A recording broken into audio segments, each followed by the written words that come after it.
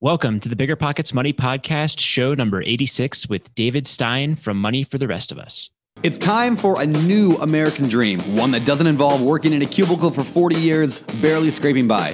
Whether you're looking to get your financial house in order, invest the money you already have, or discover new paths for wealth creation, you're in the right place. This show is for anyone who has money or wants more. This is the BiggerPockets Money Podcast. How's it going, everybody? I'm Scott Trench. I'm here with my co-host, Miss Mindy Jensen. How are you doing today, Mindy? Scott, I am having a lovely day today. How are you doing today? I'm doing great. We just had a wonderful discussion with David, who is clearly an incredibly sophisticated, smart investor who really has a good, solid intellectual basis for what he's doing and why. Yes, David reached out to me a few weeks after Erin Lowry. Did I say her name right? I always mess it up now. A few weeks after Erin Lowry's episode, where she was explaining the basics of investing. And he said, that's great. I love her book. I recommend her book. But how do you know how to choose what kind of investment to even start with? I think that would make a great show. I'm like, hey, I agree with you. I think that would make an awesome show. So we connected, and now he's here today to talk about different ways to invest and let you make decisions, informed decisions, once you have all the facts. Yeah, and shout out to that episode with Erin Lowry. Virginia, my girlfriend, said that was one of her favorites. So she really got a lot out of that. And so if you or someone you know is still learning about investing and kind of needs an intro, that might be a great one to come to dive into, and then follow up right away with this episode, which is kind of, I think, maybe more higher level, more advanced, maybe a discussion today than the one with Erin. Yes. And that was Erin's episode, is episode 81. So you can find that wherever podcasts are, or at biggerpockets.com/moneyshow81. All right. Well, should we bring in David and get going? David Stein, welcome to the BiggerPockets Money Podcast. How's it going today? Wonderful. Thanks.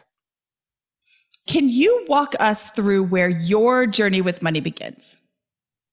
For sure. I grew up in Ohio, and I was a single family household. So my parents got divorced when I was young. And my first experience with money was not having very much at all. And knowing probably the first time I realized we didn't have anything was, we'd get food deliveries, we had food stamps and welfare, but it was just kind of the fear that my mother had, because she was always trying to figure out how to make money. I mean, she did all kinds of stuff. She sold real estate back when mortgage rates were 15%, right? So that didn't go too well.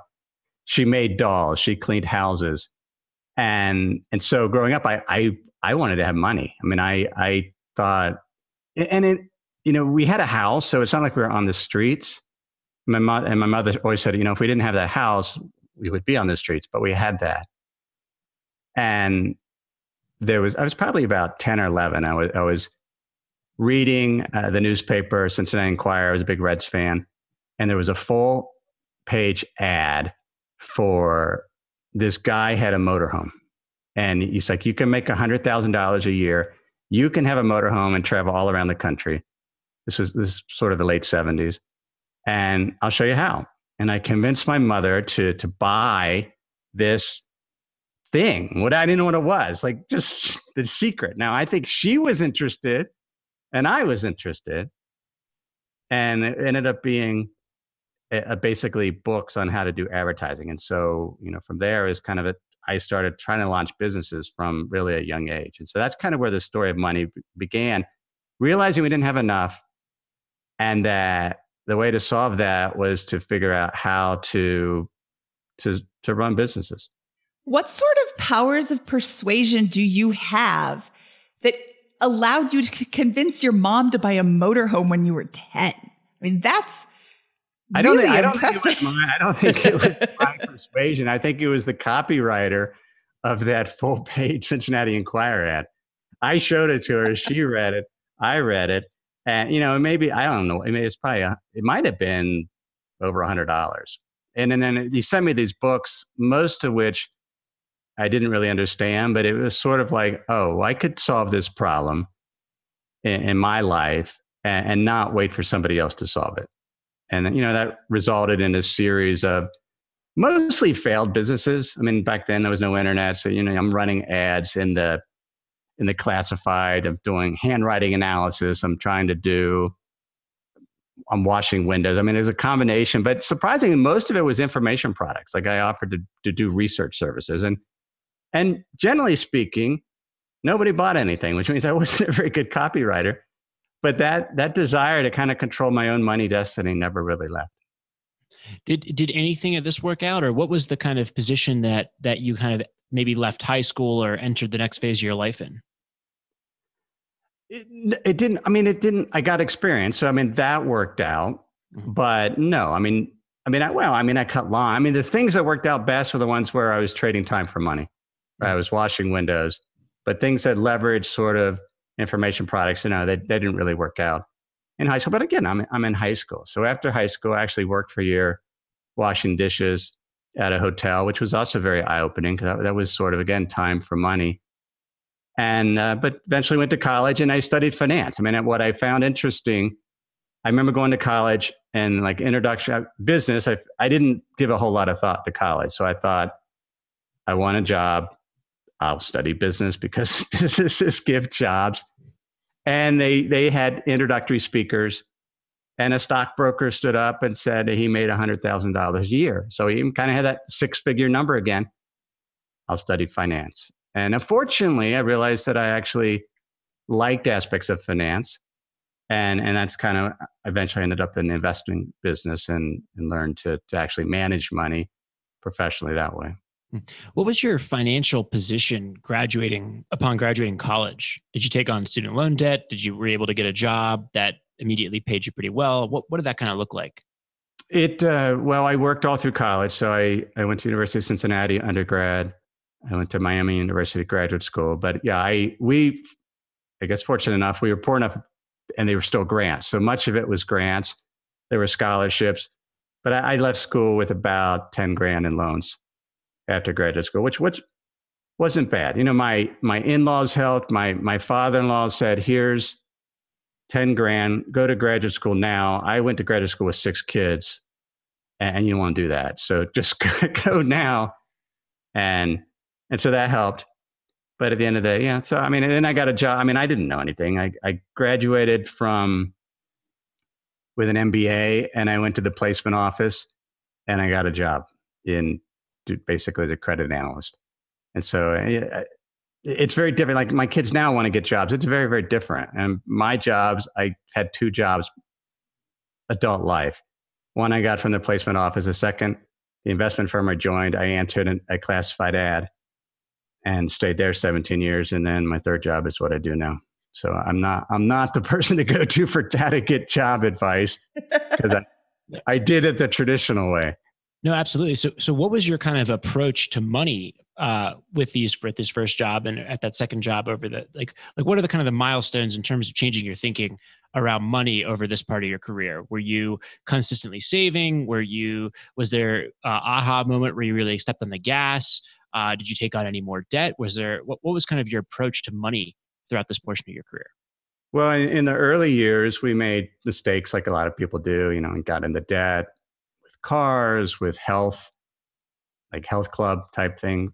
And, so we had consumer debt and it wasn't until, so I spent 3 years in corporate and then I went to this small 25-person investment advisory firm. And there, I spent a lot of time, I took a pretty big pay cut. I wanted to go into investing so badly that I took about a 50% pay cut to join this investment firm.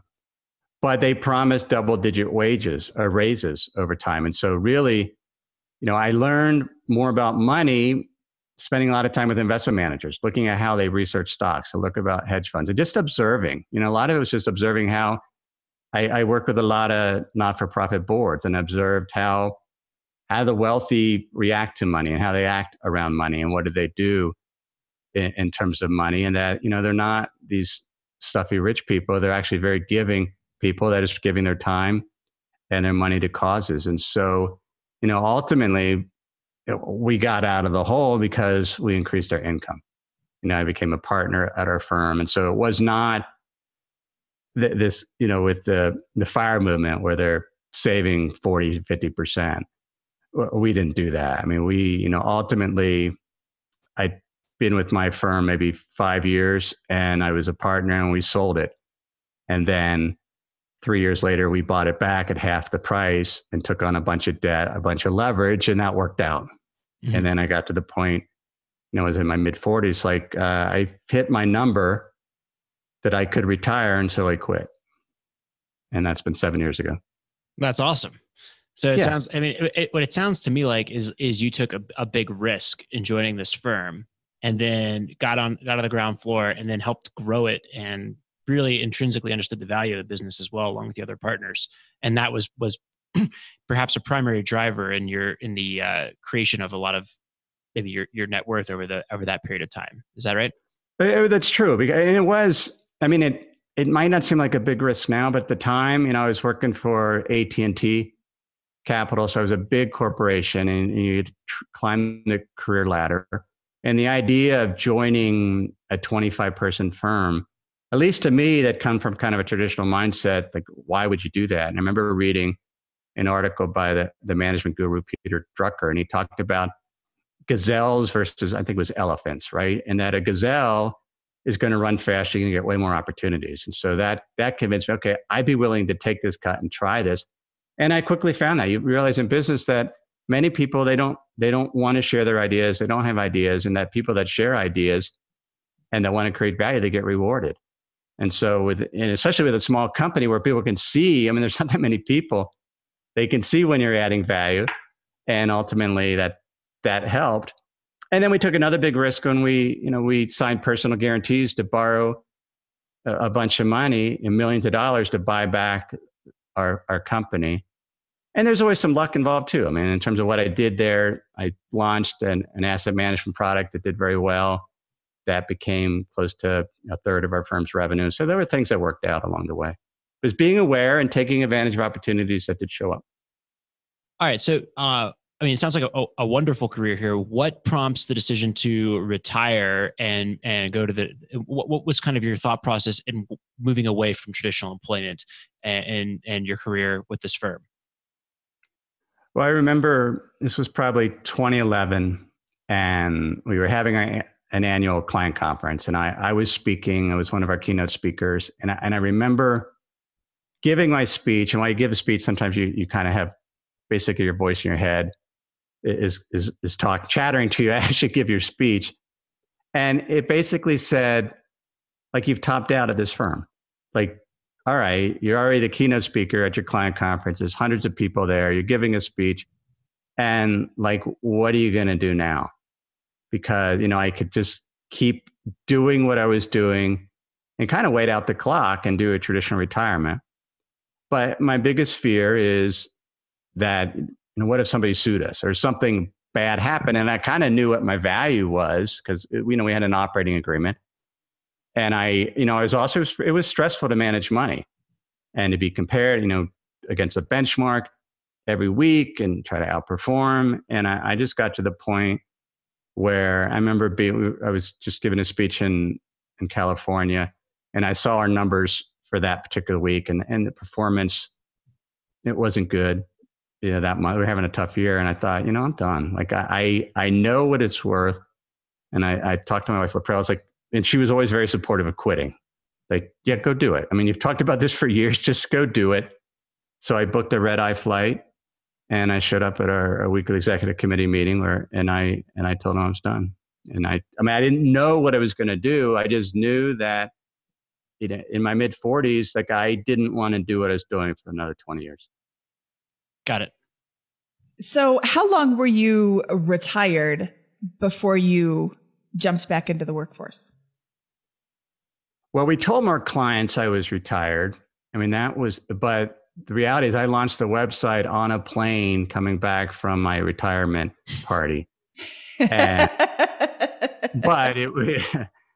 the problem was I launched an investment newsletter, an investment site, and I hated it. Basically I had recreated my same job, but I wasn't getting paid. And I found that I was afraid somebody would hire me, I wasn't even an investment advisor. I just sort of didn't know what else to do. And so I literally launched that. And that went on for 2 years, starting stuff, shutting it down. I think I probably started and shut down 5 different websites over a 2-year period, just because I never got comfortable. I knew I got tired of saying we as an investment advisor, right? We think this, we think that. And I wanted to say me, but still saying me, I think this was still a little terrifying. And it took me a while to get used to that and to figure out a way how I wanted to do it. And finally, it was probably early 2014. I started writing a regular investment column for a personal finance column for a local newspaper. And I became a guest on a podcast, Matt Andrews' podcast, Listen Money Matters. And they had me on, and I didn't know who they were. And I was a guest. We talked, and I thought, that was kind of fun. And I kind of missed the teaching aspect of investing. And so it was probably a few weeks after that, I launched my podcast, Money for the Rest of Us, just to try it out. I didn't know what it'd be like. And I found I enjoyed it. And, from there, I'd learned, I like the teaching, and that's what I do. That's what I do now. I teach through video, audio, and writing. Okay. So Money for the Rest of Us. Who are the rest of us? Who are we excluding? It's not defined. Bernadette G. she's a branding expert that came up with the name back in 2014. She's like, you should write a book. Here's what you should call it. And that was kind of my question to her. Who's the rest of us? And she said, it's how people interpret it. And in my mind, it's us. It's individual investors, right? It's not Wall Street. It's people that are trying to learn how to invest, to be better investors, to be better at personal finance. That's the rest of us. And so I guess you could say we're excluding, the hedge funds out there, the Wall Street firms that, not that they're necessarily bad people, but they're not us. They have much better resources. They have quantitative algorithms. They have bots. I mean, they invest very differently than how an individual should invest. Got it. So would you say that your advice is mostly tailored for to folks that have something to invest? Maybe let's call it like 10,000 ish or more to begin investing, or is it even with the first dollar that you're really kind of? Oh no, I think it's with the first dollar. I mean, I've done an episode on how to invest $100 because now, fortunately, you can buy an ETF without paying any commission. Our commissions are very low. I mean, there's apps out there that you can use to start investing. And it's very much the same principle, whether you're investing $1 or whether you're investing $1 million. It's the same investment principles. And that's what I teach. I try to teach in principles. Awesome. So what are some of those principles? What are the things I should be thinking about if I'm thinking about taking control and investing my own money in with total control? Well, the first thing you should ask yourself whenever you invest in anything, you should be able to answer the question, what is it? You should be able to describe in detail. If you're talking to a friend, I had a college client and one of my first endowment clients, he told me, he says, I'm not comfortable investing in anything that I cannot explain to somebody that's not on our investment committee. So if I can't explain it, then we shouldn't invest. And that process of explaining an investment, it keeps us humble. And they've done academic studies on that.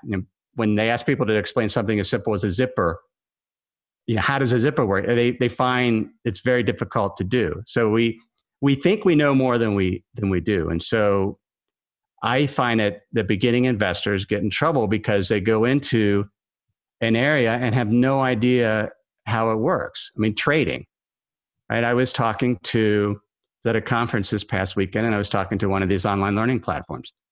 They said the number one course that's selling on their platform is on trading securities, right? Which dumbfounds me because where else other than I said poker, because I asked this before, can you pick up a tennis racket and start playing with professionals?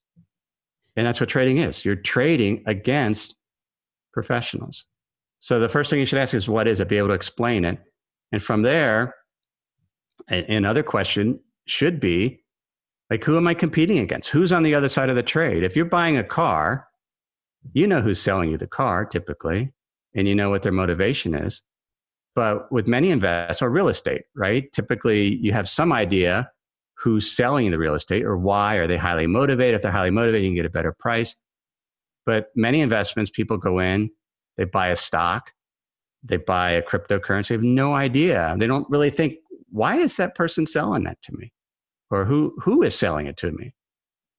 And when it comes to individual stocks, it's typically an institutional investor that's running an algorithm, which means they're going to know so much more about this company and its correct price than we would in buying it. So yeah, I think those are two great questions. I think that a natural problem that is kind of coming in my mind from that is, suppose I'm new to investing, those seem like huge rabbit holes to go down, even to kind of just understand what one company and all of the companies in the stock market does and how they make money and all that kind of stuff. And then and then to figure out who on the other side of the equation is that. Is there kind of an introduction or guide that you can kind of give us that of how to very simply go about those if I'm just trying to get started with my first couple hundred? All right. Yeah. First, don't buy individual stocks, right? Go to your 401k and look at what the options available. If you have a 401k, what is this fund? And you read the material, because I don't buy individual stocks. As individuals, we should focus on asset classes, which are basically baskets of securities that create a return. Because one of the things that we want to step back and ask is, is this opportunity, is this an investment? Is this speculation, or is this gambling? And the difference is the expected return. Real estate's an investment. Why? Because it has income.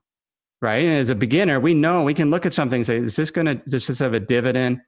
Am I going to get some income out of that? That's an investment. The speculation is where you have to be precisely right. And there's some disagreement whether the return is going to be positive or negative. Bitcoin's a speculation. There's no income to Bitcoin. It's going to go up or it's going to go down based on whether people will buy it. And then you have gambles, which has a negative expected return because we know so little about it, let's say, and we get taken advantage of. And so we lose. And a lot of trading is like that. And so we can start simply by focusing on, what are the opportunities in your 401k? What is that basket of security? What is that asset class? I mean, you can invest with 2 ETFs. You can buy the VT. You can buy the Vanguard Total Global Stock Market ETF. You can buy a bond version. And that's how you start. So one of the things I also invest almost exclusively in index funds and stocks, real estate as my two major asset classes for a lot of these reasons. I wouldn't have articulated them like this before talking to you, but I love these concepts. When I invest in an index fund, I am investing in a broad set of companies. I'm investing in a huge portion of the public marketplace. So I don't have to know what each of those companies does and what they're doing to answer, I think, satisfactorily the question, what is it? What is the ETF? What is the thing I'm investing in? And because I'm, who's on the other side of that?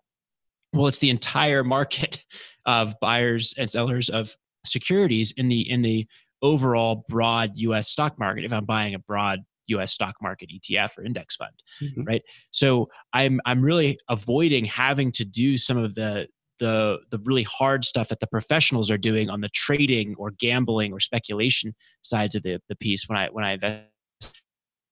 Would you agree with that as an analysis? Oh, absolutely. Of why that would be? Because you are buying the broad market and so you don't, for example, you don't care whether the stocks are priced correctly or not. When you're buying an individual stock, right, that there's some pride there because you're saying that the market is wrong, that they have priced this stock wrong, because the value of a stock is basically the value today of all its future earnings. And that's what the market is. The people are transacting and they're saying this company is worth this amount based on our expectations of how it's going to grow in the future. And so when you buy an individual stock, you're saying they're wrong. I think it's going to do better than everybody thinks, because if it doesn't do better, then it's not going to outperform. And so by buying an index fund, you don't have to read the paper anymore. You don't care about what individual companies are, because some are going to do better than what people think. And that's they're going to ones going to appreciate a bunch. Some are going to do worse than what people have priced in, and they're going to do worse. But overall, that cancels each other out. And then you benefit by buying an index fund. What drives the return of an index fund? Let's say a US index fund. It's driven by the dividend, the cash flow, and it's driven by how that dividend grows over time.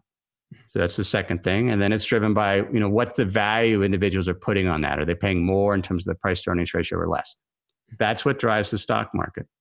And that's what it comes down to. Be able to explain what an investment is. One of the things you should be able to explain is what drives the return. Well, it's income, the growth in income, and what people are paying for that income.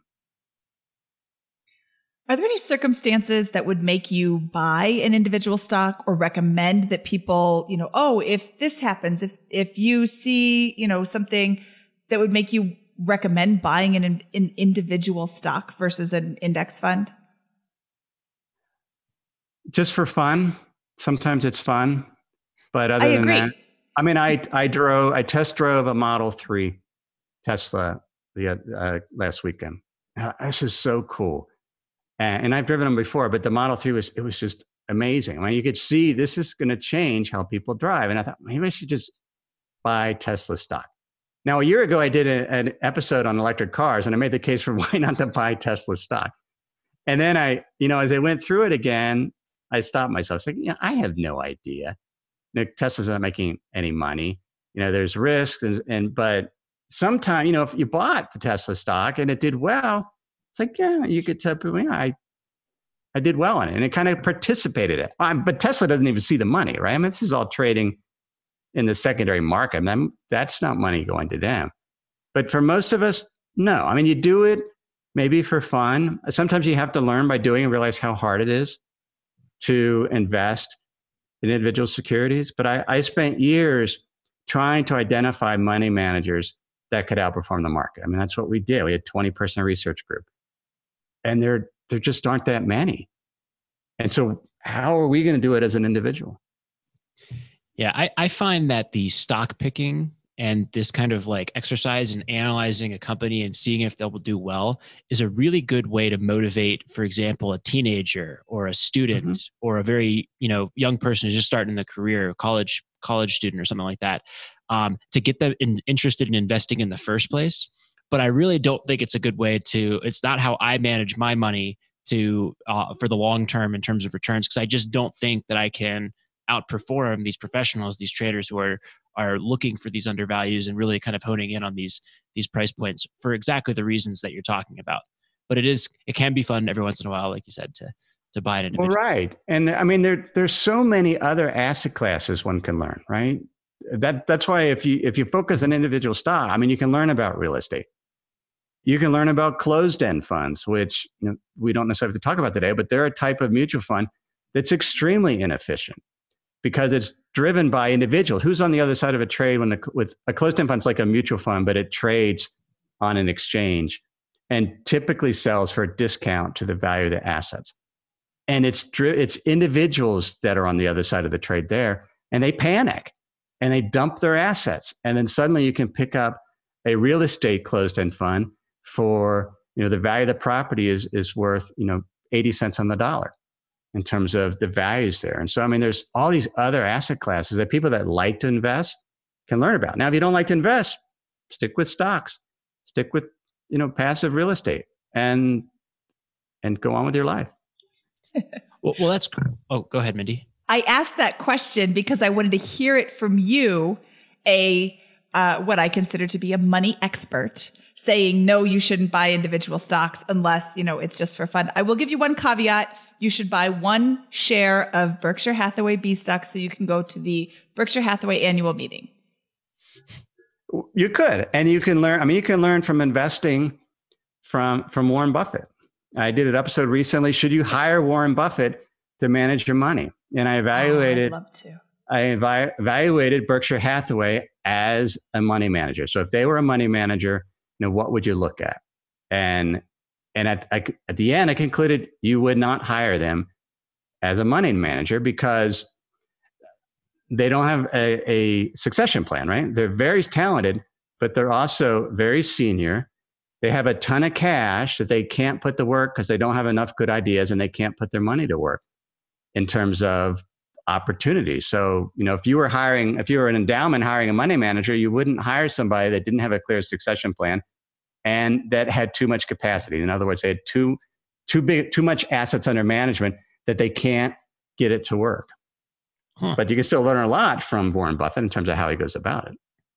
Yeah, I think that's very interesting. Let's go into some of these other asset classes that you mentioned around that you can get involved in. What is your opinion of considering real estate, for example, or you mentioned closed and mutual funds? I've never heard of that before. Can you kind of give us a list of other areas to maybe kind of consider if you're interested in more than just index fund investings in a stock? Well, we've not talked about bonds. I mean, people should own bonds, right? You can buy. I mean, sometimes people want to save for their house, right? You don't want to put your down payment money in stocks or tie it up in real estate. And so people need to understand what bonds are. They're debt instruments. For all asset classes, there's rules of thumb that you can use to figure out what the potential return is going to be. So bonds, every bond fund or ETF in the US has an SEC yield, right? It's a percentage basis. So right now, the Vanguard Total Bond Market Index Fund has an SEC yield of about 2.5%. And that is a very good estimate of what that bond fund will return over the next 7 years, right? I mean, that's just the way the math works, because bonds is driven by math. Well, you can buy a cash and earn 2.5% right now. You can buy a very short-term bond fund, you can get a CD. So why would anyone buy the total Vanguard Bond Market Index Fund when you can get the same return just by owning cash? I mean, the only reason you would do it is because you believe interest rates are fall, because the way bonds work is the value does fluctuate as interest rates rise and fall. And a Vanguard fund, that one is just more sensitive to those changes. So if you believe rates are going to fall, then you buy the fund. But rates going up or down, that's a speculation again, right? Because you have to be exactly right. And you primarily I own bonds because I want the income. So I care about how much income I'm going to get. And I want the safety of principal because if I'm saving it. Or I like the optionality of bonds. I like to own bonds because someday the stock market is going to fall. And it can fall 50 to 60%. And I would like to have some assets so that I can rebalance into stocks for. So bonds is an asset class.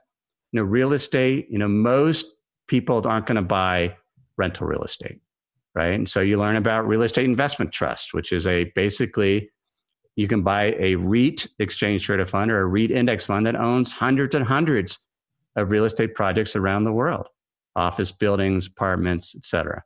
That's another one. Go ahead. Oh no! Do you invest in REITs or real estate? I do. So most of my real estate exposure is through REITs. I've owned rental real estate in the past, but I found it's a lot of work.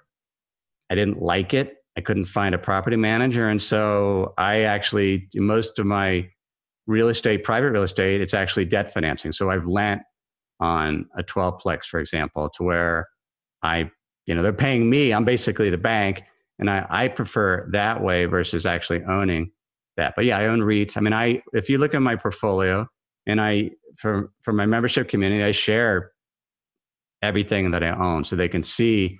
Here's my asset mix. Here's the securities I own, and I have well over a dozen different asset classes. I own gold as a speculation. I distinguish. Here's an investment, it has income and positive expected return. Here's a speculation where there's some disagreement, but I own artwork, and just what you want is a variety of return drivers. Many different things that you don't have to predict the future, but you benefit as things happen. So let's go back to a REIT, because BiggerPockets started out, it still is a real estate investing education site. And as the market gets hotter and hotter, as real estate investors or more people start investing in real estate, deals get harder to find. How do you select a REIT? What are you looking for, and where do you buy them or invest in them or whatever? Well, when I'm talking REITs, I'm talking public. There's private REITs and there's public REITs. So public real estate investment trust. And I don't select a REIT. So a REIT is one company that trades on the stock exchange and they might have a dozen properties that they own. I'm buying a REIT index fund. So it owns hundreds of REITs, in which case they own hundreds of properties. So Vanguard, I believe, has a REIT index fund. Schwab has a very inexpensive REIT ETF, the Schwab real estate. So I just buy it. iShares has REIT exchange traded funds. And so you don't have to be analyzing specific REITs because you're buying the overall market. So what drives the returns of REITs? Because we want to know, well, what's the upside? Well, public REITs right now have a dividend yield of 4%. So that return's locked in. And then the overall return over let's say a 10-year holding period will be driven by that dividend yield and how fast that dividends grow over time. So if REITs grow their dividends at 3%, let's say, then you have a 7% return baked in. And then the third variable would be, are people 10 years from now paying more for REITs in terms of how much they want for that cash flow, or they're paying less? So that will influence it. So that's what I do there. Now, private REITs, a lot of the crowdfunding platform offer private REITs. And I haven't invested in them because you mentioned that the real estate's expensive, and they tend to have a little higher return because they're using more leverage, right? Your average public REIT has about 25 to 30% of leverage. A public REIT does. A private REIT uses 50 to 60% leverage. So they're going to have a higher return because they're taking on more risk. And the problem with private REITs is they're not liquid, right? You can't get out. You can get a little bit out every quarter, but you have to make, it's like a 3-year commitment or longer, typically. But I think REITs are a great way to invest in real estate if you don't want to go out and buy individual properties. Because you're right now, the capitalization rate, so basically the yield on private properties is as low as it's ever been historically. So it's not that they're going to fall in price, but if the yield is that low, that means your expected return is going to be much lower.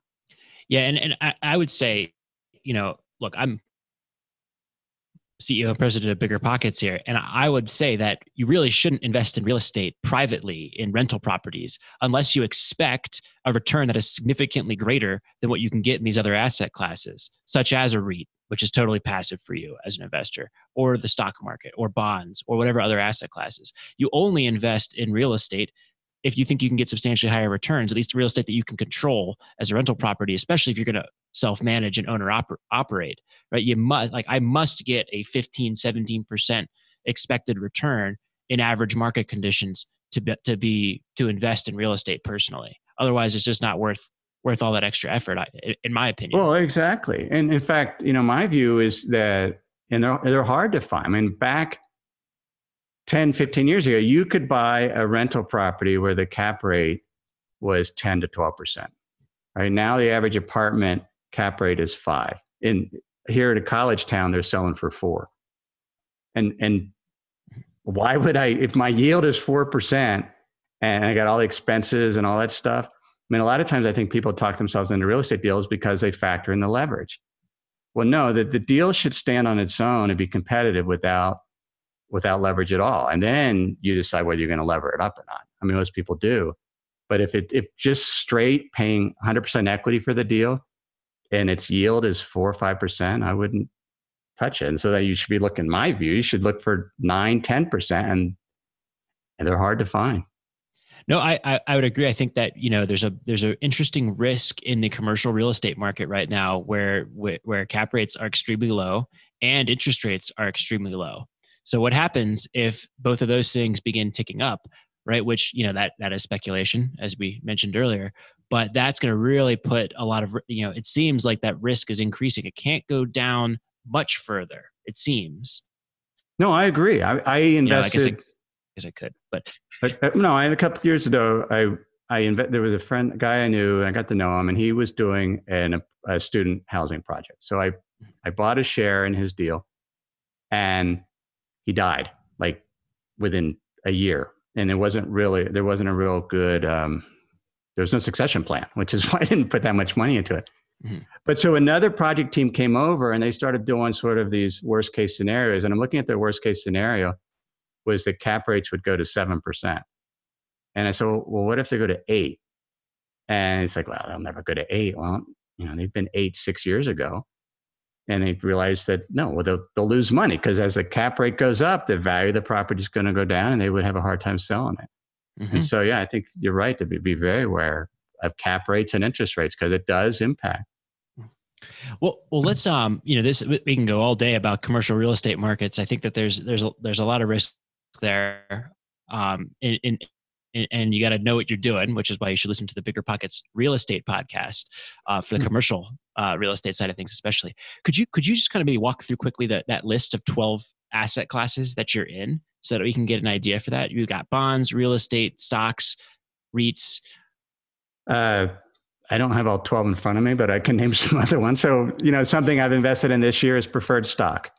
So preferred stock differs from common stock because preferred stock has a promised dividend payment. Typically they're yielding 5 to 6%. So they yield more than REITs. And a preferred stock doesn't ever expire. So they're like a very long-term bond. And so they're much more sensitive to interest rates. So in this environment, when the Federal Reserve's suggesting they're going to start cutting rates, I didn't want to buy, we talk about speculation, right? I don't want to buy long-term bonds because I think rates are going to fall because maybe they will, because you only get, like I said, a 2.5% yield. But I'll buy an asset class if I'm getting a 6% yield. So I'm collecting that income. And if rates fall, the value of that's going to go up. So that's an example of an asset class. Mm-hmm. So before we move on to the next one, how do you buy preferred stock versus common stock? They trade on an exchange. So there's preferred stock exchange traded funds. So again, you can buy a preferred stock index fund.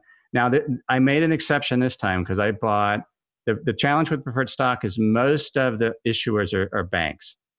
And I didn't. So if you're buying an ETF or an index fund, it's going to be mostly banks. So I actually bought the preferred stock of, I mentioned these closed-end funds. So these closed-end mutual funds, they also are leveraged up. So they've issued some preferred stock. So, but I knew the company and I was comfortable there. Because again, with this preferred stock, I'm not having to predict the future. I'm not saying this company's priced wrong. I'm saying they've issued a security that pays a 6% dividend. I know my risk is if the actual closed-end fund falls 50%, they might suspend the dividend for a while, but then they have to catch it up. So you always have to look at what's the downside to an investment. So the preferred stocks and asset class I've bought recently. I've bought mortgage REITs. So we've talked about equity REITs where they actually own the real estate property, where there's something called mortgage REITs where they're actually buying mortgage-backed security bonds and then leveraging them up. And we won't have to go into a lot of detail, but there's all these little niche asset classes that most people don't have to necessarily invest in. You're fine. You want to do stocks, some cash, and maybe you want to do real estate, some REITs. You don't, bonds. So that's all you need. But I like investing. So instead of learning how to buy individual stocks, I'd rather focus on different asset classes. And that's what I teach anyway. So that's what I spend time doing. Do you do any investing in private assets? I do. So, my old firm, we launched a number of private funds. So they're called fund of funds. So I'm in venture capital. I'm in leveraged buyout funds. They have some farm loans. They have energy and things like that. But I'm not picking individual private deals per se, other than, occasional real estate type thing. But I do think, once you have sufficient assets, it's helpful to have things that aren't tied to the financial markets. So own some land, right? Or if you don't want to manage real estate, we own some just some land. If you own some farmland, even though we don't lease it out, right? Tax is really low. You just have something as kind of a store of value. One of the things I think is interesting is, your first thing is what is it? Can you explain what you're investing in to a friend or to someone, whatever. And I think that, a way to get around that is, again, to go to these index fund investments, these very broad asset classes that kind of get the average return of a given asset class into your portfolio. But the exception, you made this exception yourself when the preferred stock fund that you're investing in seems to be in those very few areas where each of us seems to have an individual competitive advantage in understanding things. Mm-hmm. Your company preferred stock, if you know that there's a reasonable risk behind that, and you can explain what's going on there. Or I know some folks that are high net worth individuals here in Denver who are able to source deals that they can invest in basically as private equity partners or angel investors. And those can be, I think, they're not excluded by your philosophy here. But again, it's like that very fit selection with a portion of your investment portfolio in these, and perhaps these private things that are not, that you can really understand and articulate very well. Would you agree with that? No, I agree with that. Yeah. So, I mean, my stage, I have about 40% of my assets in private stuff. So, maybe 10% in kind of the private equity venture capital, but a lot of it's sort of these direct deals where I've lent, asset-based lending is what I call it, where there's an asset, I've done lending on it. And so I think people have, but I think you need to understand whether, do you have an expertise, right? And start small and always look at what's the worst case scenario. How much could I lose? And with speculations, Bitcoin, for example, the assumption is, baseline assumption, you could lose it all. So you want to keep those speculations very, very small. So I'm not a huge Bitcoin fan or Bitcoin fan at all, but I also cannot explain it, which is why I don't invest in it at all. What makes Bitcoin a speculation rather than a gamble in your mind? Well, a gamble is something that has a negative expected return. So over time you're going to lose money on it.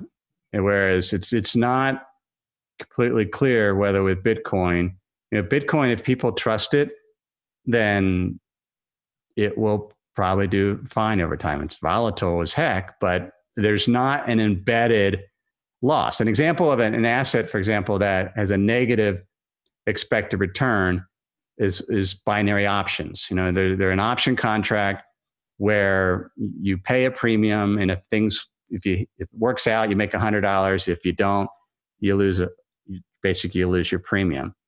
Well, a lot of binary options trade on exchange. So there's another individual on the other side, but many trade on, you're just trading with another firm, right? So if you're trading, it's like going to a casino, right? The casino has a negative expected return because if it was a positive expected return, the casino would go out of business. So if you're trading binary options with a private exchange, and that's who you're trading with, that exchange, it has a negative expected return, because otherwise they'd be out of business if it was positive, because they have to have a positive expected return. And that's why it's always important to look at, well, who am I trading with? What's their motivation? And what informational insight do I have to suggest that I can earn more than they did or more than the market?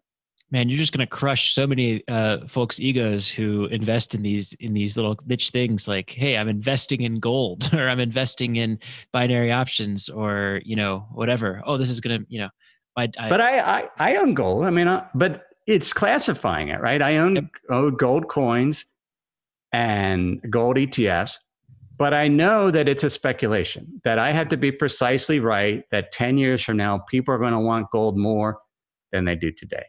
So but there's people that take their entire retirement and have put it in gold or Bitcoin. And that's crazy, because you want the workhorse of your portfolio should be the income being generated from an asset class where that cash flow is growing over time. Love it. I could not agree more with that statement. I have a little bit of a reputation for trashing gold a little bit, not because I think it will rise with inflation over time, more or less. It's kind of it could even be better than currency. I just feel like long term, and this is a bias perhaps to my personal investing and life situation, the long term return of holding gold for me, I think would result in less wealth than putting that equivalent amount in a stock index fund, even though I know I might have more volatility or whatever over the long run. Well, it probably will, right? So you own gold because it's an option against uncertainty, is how Jim Grant puts it, right? That everything's going to fall apart, right? So I own gold because, I keep it, in a safe deposit box somewhere, and just in case, right? I mean, I don't know, but over time, it probably will not beat the stock market because there's no income to it. So if it beats it, I don't want it to beat the stock market, because if it does, that means life is not going to be good for us, because something is very, very wrong. Yeah. I agree with Scott. Except I don't own any gold. Gold hasn't really risen in price over the last, it's like stayed the same with little ups and downs, right? It's at a 6-year high this year. But is it? Yeah. Gold does well when there's unexpected inflation, or when there's huge geopolitical risk, or, we won't get into how the monetary system works, but, money is essentially worthless, right? It's not backed by anything. And so there's the idea that here's an asset, here's a chunk of rock that people have valued for millennia. And if suddenly people lose trust in central banks and all currency, where are they going to go to? They're going to gravitate toward things that are real. That could be land, could be real estate, but it could also, but it's kind of hard to carry around land, but you can carry around gold, and maybe it'll be Bitcoin. Maybe people will trust these digits of Bitcoin. They definitely use it in Venezuela right now. People, you have super high inflation. People store their wealth in Bitcoin because they can quickly switch it over to the Venezuelan currency and buy something, because prices are rising to very, very high. Yeah. So I looked up, I recently had a debate on the BiggerPockets forums with a user who was claiming to have discovered a new way to cash flow gold, which I disagreed with. It was basically like sell calls at a certain point, buy gold, sell calls, and you'll get the income from the calls. Unless I was like, well, if gold goes down, based on the way this is working, it's not going to work. Anyways, I won't go into. Well, I wouldn't. No, I wouldn't do that. I was not pleased. I was not happy with the strategy. But basically, I kind of looked at it. It was like, gold is actually a remarkably volatile asset. It's gone up and down over the last 100 years by 4, 5, 6 times, a couple of times at various points since early 1900s. Oh, it has. Or there's times where you weren't allowed to own gold, right? Where they froze the price and they confiscated gold, because it's a controversial asset. But I have about 4% in gold, another 2% cryptocurrency, and I just put it away and ignore it. Because if it does well and you don't own any, you'll feel bad. Yeah. Now that is a good point. I don't own Bitcoin because I don't understand it at all. But I remember when Greece and Italy? Greece was having its horrible currency issues. And that was when Bitcoin had gone up to the previous high. It was like $6,000 or something for a Bitcoin, I think. And that was, people from Greece would put their money in Bitcoin. And then, like you said, with the Venezuela, pull it out to buy something and, put it back, because it was a more or less volatile currency than their own currency. But as it's going up, you're like, oh man, remember when it was $1,000 3 weeks ago? I wish I would have gotten in then. And I was just telling myself, yeah, but it could easily be you buy it at 1,000 and then it goes down to 20. So. Well, right. And that's why it's a speculation. So it's sort of minimizing your maximum regret. And the idea that, okay, I'm going to feel bad if, like, my wife, Laprelle, is like, well, why didn't you sell Bitcoin when, it got up to 19,000? Well, one, I didn't know it was going to fall. I knew it was probably a bubble, but I would have felt bad had it kept going up. It went down and cut by half. I didn't feel bad because I already had set my allocation. I knew, I bought this. I'm going to hold it for 20 years to see how it works.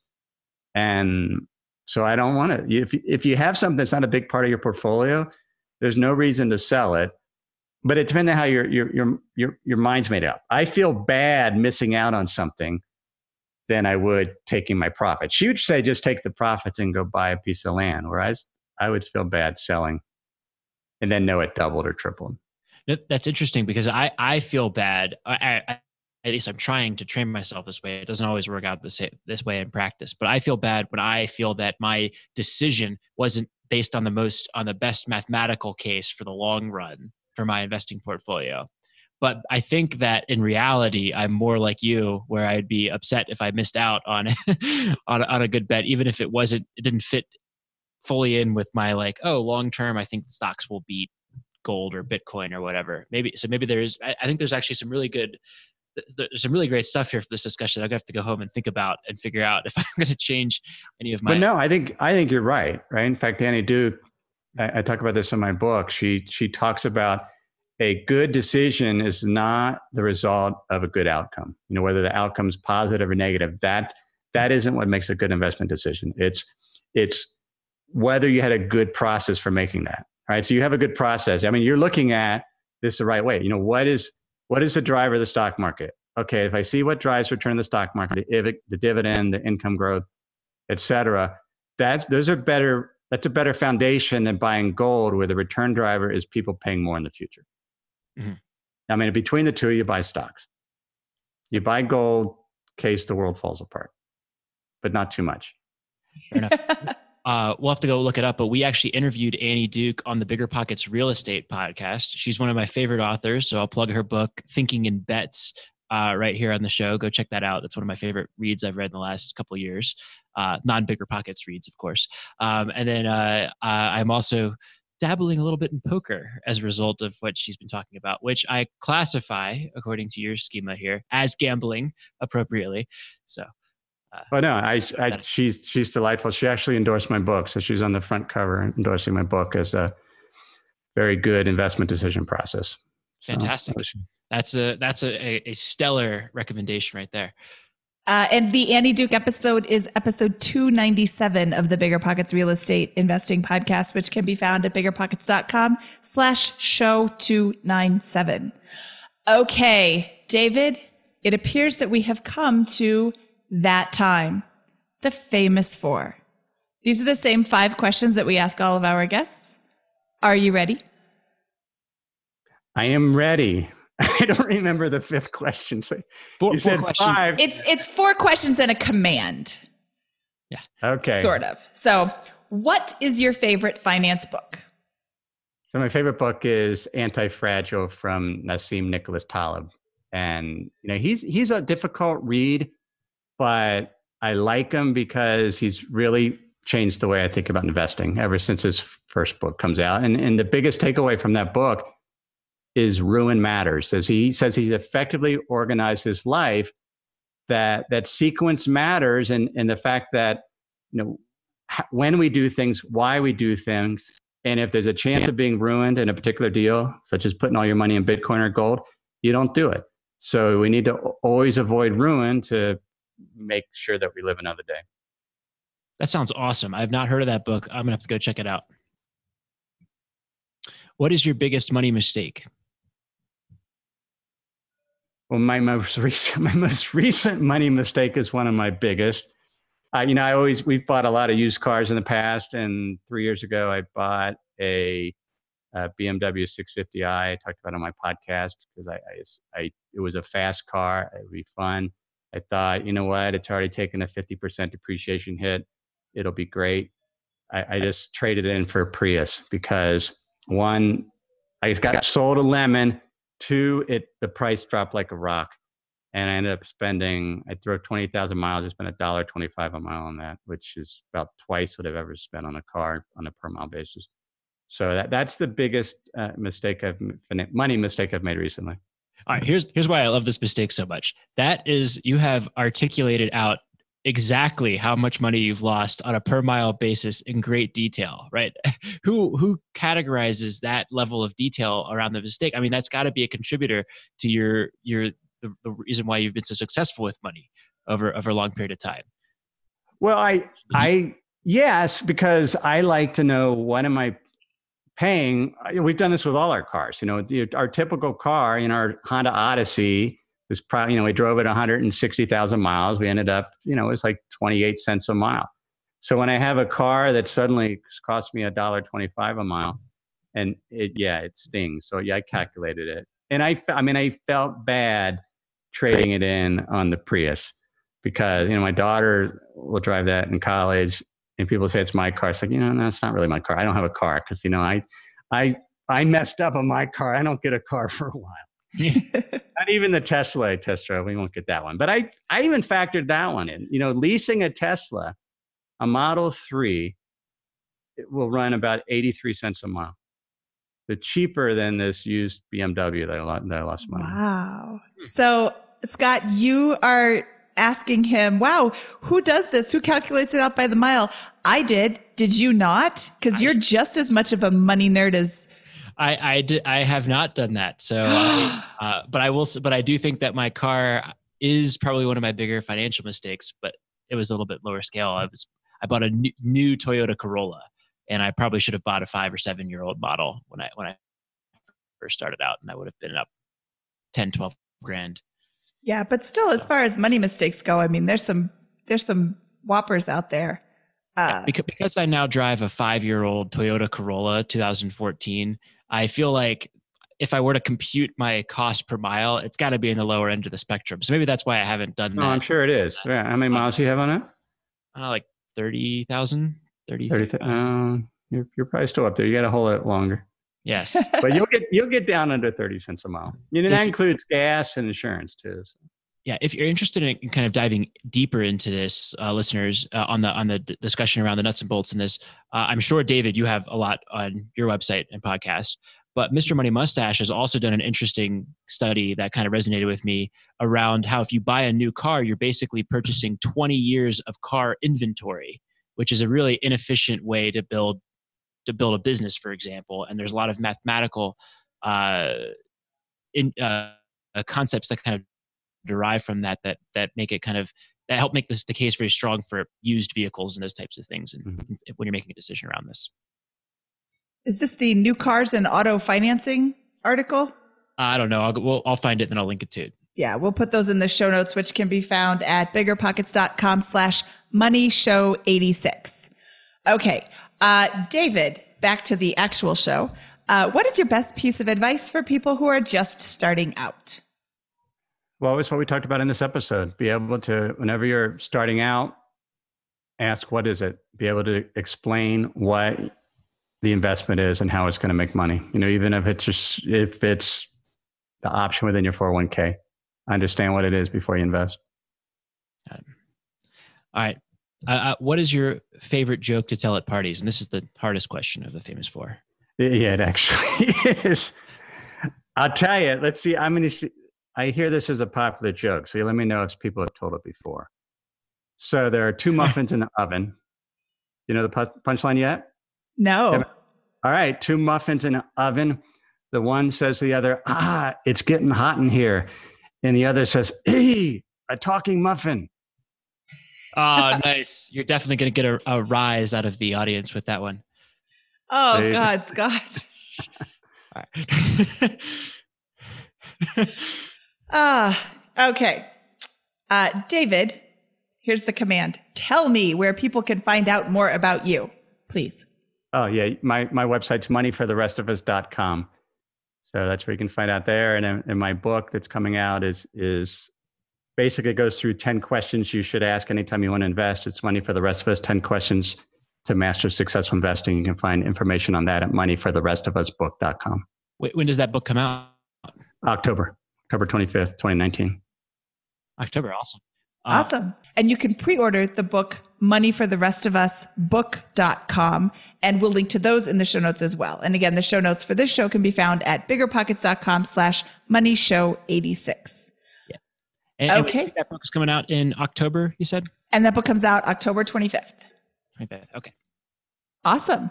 David, thank you so much for being on the show today. I really appreciate your time. And this was really informative. All these different ideas and like principle number 1, be able to describe what you're investing in. I hear a lot of people on Facebook, I see people saying, oh, I just bought X. I'm like, why did you buy that? That seems like something you heard. And, I'm going to start asking people actually, can you explain what this is and see what they say? Because that's really, that's a really good indicator of, do you even have the knowledge to be putting money into this? You can lose everything if you don't know what you're doing. I really like that idea. Yeah. Well, the challenge is that idea, we don't think about losing everything, right? When we buy something, all we can think about is that feeling, what's it going to feel like when it goes up. Oh, yeah. I've gotten... Cut the process. Just thinking it's going to go up makes us feel like we know more than we do. I've won the lottery about 1,000 times in my head. Every time it goes up really high, I buy one ticket and then I don't win and I'm always surprised. But you do it for the entertainment values, right? And that's lotteries are gambles. And the only reason you gamble is for entertainment. But you don't want to be entertained by losing money on your investing. You want to do that. You do that for gambling, or you go to Las Vegas. Yeah, and I don't really gamble that much. My in-laws live in Las Vegas. I'm there a lot. I'm there a real lot for somebody who doesn't gamble. But yeah, I never buy a stock, buy an index fund, invest in real estate thinking, I hope I lose everything. So. No, but the entertainment, just as the lottery, right? You get more satisfaction out of the thought of winning that is worth, what you get at is worth more than the price of the ticket. Otherwise you wouldn't do it, right? The thought of that I could win is worth more to you than the amount that you know you're going to lose buying the ticket. Yeah. Oh, I couldn't buy like 5 lottery tickets. Are they $2 now? That's like $10. I can't put $10 in there. I don't want to lose $10, but I'll lose $2. Okay. This is David Stein from Money for the Rest of Us. And we're out of here. Thank you, David, for your time today. Thanks for having me. All right. That was David Stein from Money for the Rest of Us. Wow. What a great discussion. What an insightful commentary. What's some great rules for investing and a whole bunch of new asset classes to think about and explore. If you're like me and we're kind of new to some of those things, but thought you were getting a pretty good grip on maybe real estate, stock investing, and bond investing. Yeah. His number one principle, be able to describe in detail what you're investing in, is like, it's so simple, but it's so mind blowing. If you can't explain it, then you should not be investing in it. Not until you can explain it. Bitcoin, I have no idea what it is. I mean, I know what it is, but I don't know how it works. I don't understand it. Frankly, I don't care. I don't want to invest in Bitcoin. It's very volatile. It's too volatile for me. So I don't invest in it, but there's a lot of other people that I know who are investing in it, and I know they don't know what they're talking about. And that just makes me a little scared for their experience coming up. But that right there is like the number one tip we can take from this is be able to describe what you're investing. And like you said, he gave us a lot of different, new to you ideas and new investment classes that you can go and research and, figure out, hey, is this something I want to do? Is this not something I want to do? But I love this episode because it just introduces some new things that we haven't talked about before. Yep. And I'll say that I feel like I have a reasonable understanding of Bitcoin and what it is and how it's used. And I feel like that is why I do not invest in Bitcoin.